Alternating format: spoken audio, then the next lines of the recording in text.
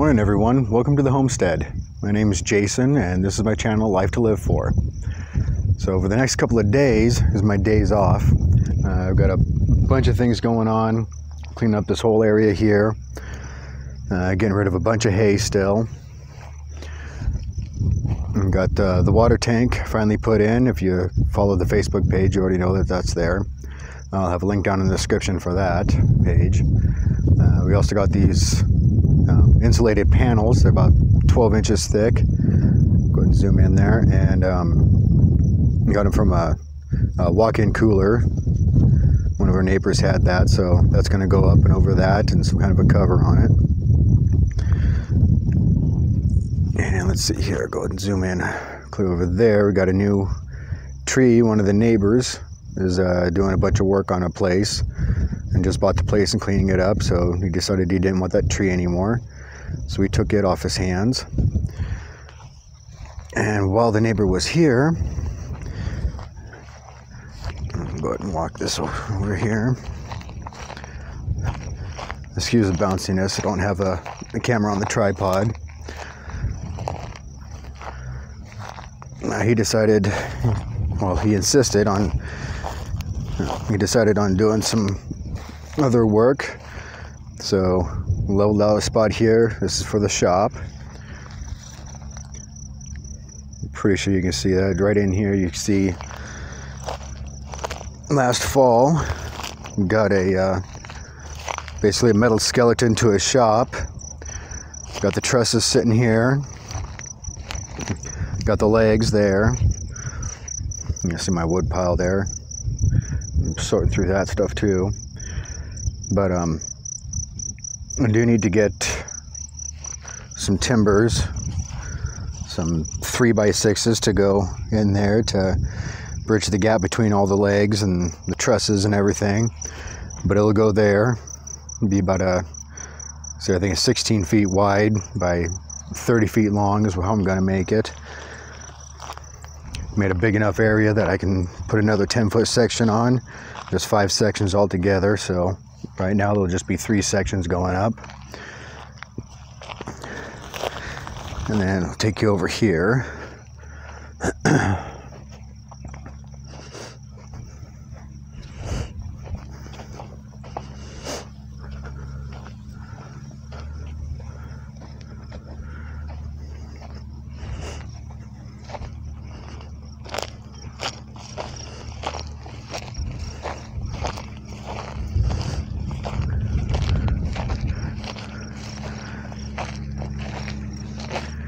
Got that same neighbor doing a bunch of work on the driveway.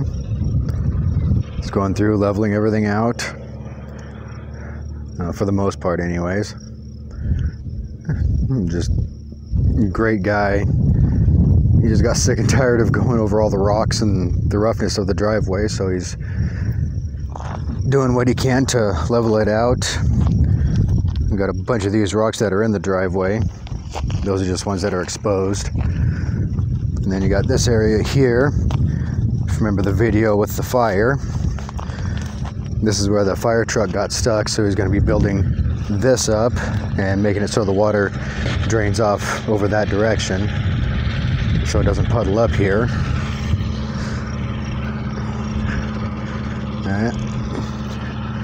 We'll try to get this video up pretty quickly, either this week or maybe the end of next week.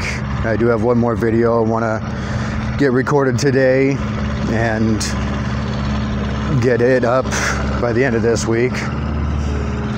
So we'll just keep you posted. Alright, so we got the back it up a little bit.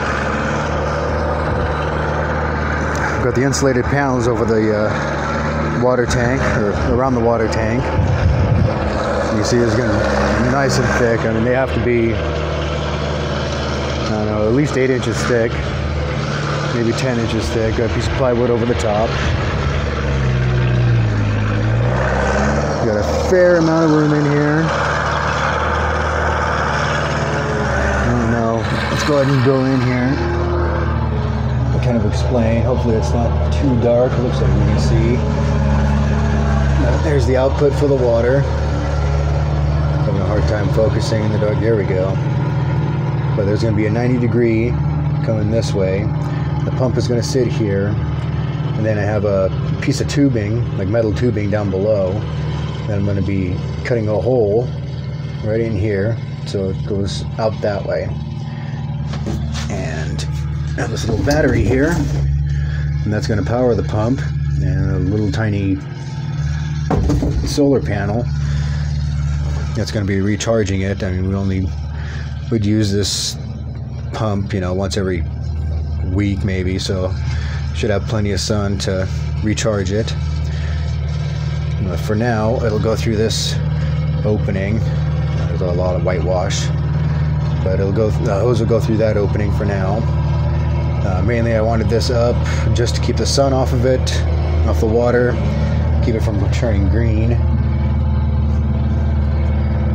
And eventually, it'll have all that, and then right here in this wall, right above the filler, most likely, it may change. But I was thinking of punching a hole right in there so you can feed the hose in. Or the other option is to have a T down here and then have a line running out that side, so you just pump the water straight in down there and have a pump on the truck with the other tank. Definitely a busy day. I'm sure you can hear the little skid steer working on the driveway. He's doing a lot of work. Go ahead and zoom in down over here to the right. That's where that little fire truck got stuck. He's filling all that in with dirt and rocks. And right over here, that's where the shop's gonna go. I'm getting a bunch of dirt from this little ledge right here. So we can fill in that area.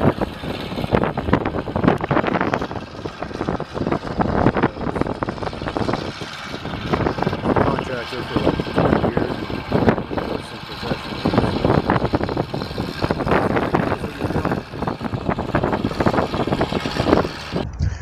Alright, so the neighbor left. He's all done with working on the driveway. Took dirt clear up here to the porch. Leveled this off because it was pretty rough.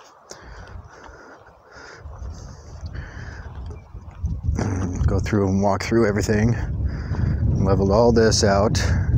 There's still a couple of rocks sticking up here and there, but that's not a big deal. I don't really care. This right here, he cut all this back, so I have a little bit more space here.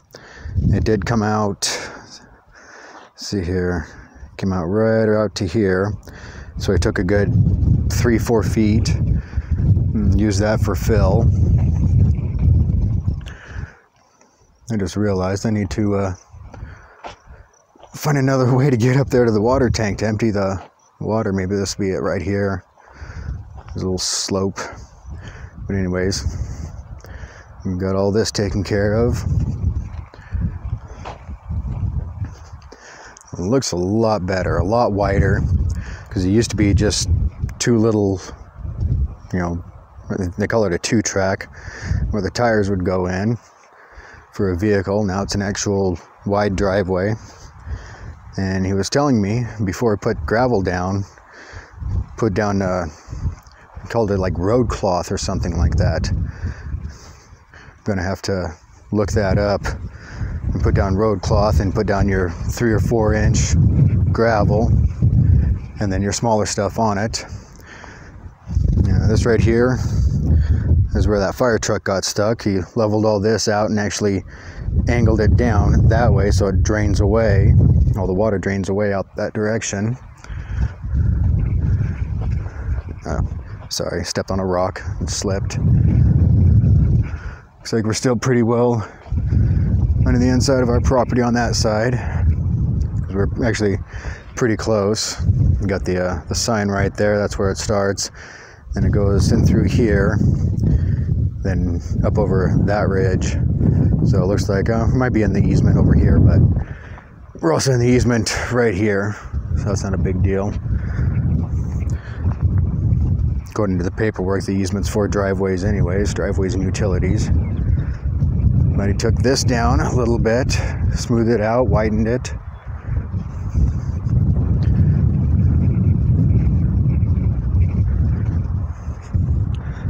Kind of built up on this side. So it looks like the water is gonna, he said the water will drain down one side or the other. Looks like he's got it so it drains down this side, and then it'll go down that slope down the road that direction. And he said up here, yeah, up here he had it draining down off that direction over there. Well, got a decent looking driveway. Ready for some gravel. Hopefully we can get it all done within the next couple of months. I'm supposed to have rain this upcoming next weekend. Be able to smooth this out and pack it down a little bit more maybe. Because the bad thing about living out here in this place is this is all dust. And it's just silt and clay. So hopefully we can get some rain in here, drive around on this for a little bit, get it nice and packed. But we'll definitely have to get it taken care of by this winter, because this is all just going to be mud like it was last winter.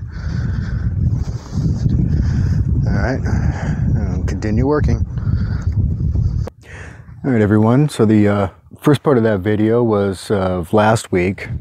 It's kind of difficult to record, edit, you know, try to put together a homestead and, you know, do a YouTube channel all at the same time. So I'm just going to add this onto the previous video and just show you what I did this week. You know, it was, you know, I consider it kind of lazy, but I mean, considering this is the only thing I got done. But I was lucky enough, borrowed a tractor. One of the neighbors had a brush hog hook up to it, and I just asked if I could use it. And so he let me, he said, go for it. Did a bunch of brush hogging. I don't know if you can really see much of a difference. Let's see, here's a good example. Here we go. This area right in here used to be that tall, all the wild grass and everything. Probably about 2 or 3 feet tall, and did the whole area, probably about 3 acres worth or so. Yeah, I know my solar panels are still on the ground. I need to get them up on some kind of a mount. I did this whole area. And first time running a tractor, and I ran a mini excavator when we first moved here. We cut in the road, or the driveway. And then we came across, here, I'm gonna go ahead and just walk up to it. Excuse me if it's shaky, the ground is really uneven. I need to get through and till up the ground and level it all out. I came across this little bush that was poking up. I don't know if you guys can see this, but it got these little purple flowers that are coming up. I'm curious, maybe somebody out there knows what this is. I know there's websites and stuff to help you identify, but you know, I'm recording right now and I just thought about this, so figured I'd post it up here. But this is the remaining straw that was from around the camper. Decided to go ahead and put it out here and let it compost and be good for a garden. It was, you know, 7 or 8 bales or something like that. This is the stuff that was falling apart that nobody really wanted. I'm going to till it into the ground and get it ready. Now the reason why I didn't do this section over here with the brush hog, I don't know how well you can see it, but there's a little valley that comes down like this, and I didn't want to risk the tractor tipping over everything. It gets pretty steep right there, especially if you're going sideways. And then at first I was thinking, bring in a bunch of dirt, go ahead and fill that in, and just level it all out right up and through here. But then I thought, you know, I actually kind of like the looks of that. I just need to get in there with, I don't know, maybe a push mower or something like that. But I like the little contour to the land. And then I don't know if you can see it, but there's more. I'm trying to see the screen here. Right in here, it, you know, it's like flat here, goes up a little bit, and there's a little, I don't know, kind of like a hill coming down this way. And same thing right in here, and then in here.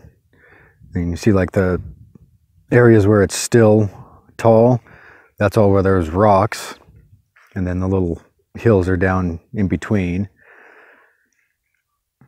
My original plan was just to level this whole area out, maybe put up a retaining wall for the little ridge that's up there. And this is actually a little ridge going across the top here. I was going to level it all out, put a retaining wall up there.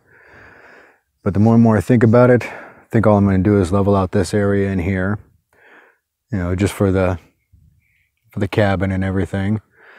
You can finally see my wood pile, yay. But just level this area out, kind of leave all the contours and the shapes to the land. Kind of like the looks of it, especially that now that I've had a chance to look at it. Maybe I'll walk over here, maybe get a better view.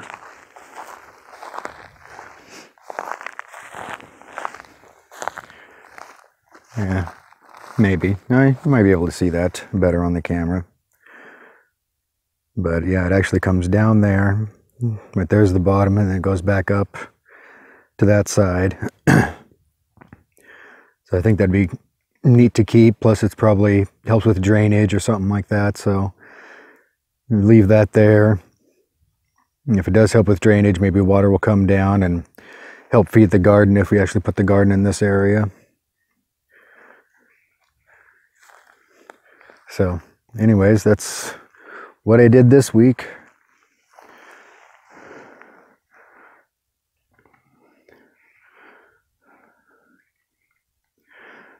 All right, so I hope you guys enjoyed this video. If you did like it and you want to know more, go ahead and click that subscribe button, hit the notification icon, and we'll see you next time. Keep kicking up dust.